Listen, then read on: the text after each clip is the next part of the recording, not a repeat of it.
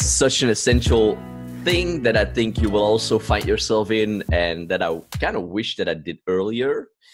But it's to find your like a community of people who are also self-employed, who are doing like something creative or something what you're doing, right? Yeah.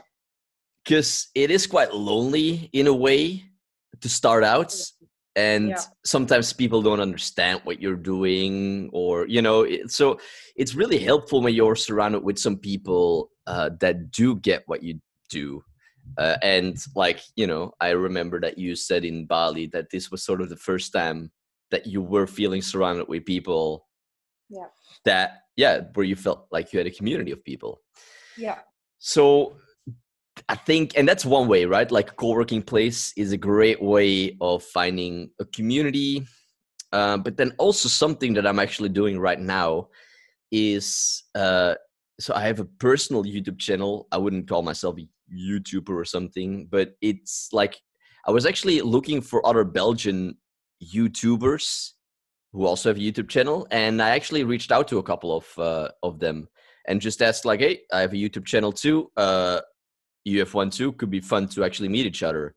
And so I reached out to YouTubers already, but I want to reach out to people who have a podcast in Belgium as well.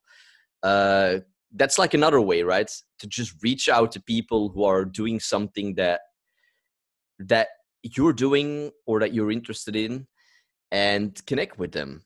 And that's one other way. And then just going to places where there's a chance of meeting more like-minded people, like Bali, for example.